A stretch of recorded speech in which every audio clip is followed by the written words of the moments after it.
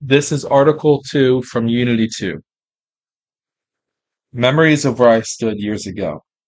The places I've loved so far back, in the distances and far away consumed. By their own troubles, ignite my mind. May there be a spark to my soul. A road tread forward to where I finally find walls that captivate me. And I feel powerless and vulnerable, under the constrictor's grip. A flight away through the space is all I can ever dream of.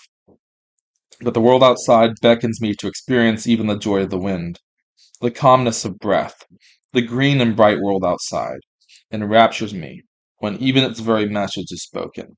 Come hear my voice resounding in its simple light on the pages of a notebook, words overflowing and bursting through, a weapon bound to escape its prison.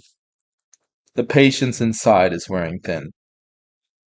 The inner spirit thrives even in the center of the darkest shroud and casts itself over this world.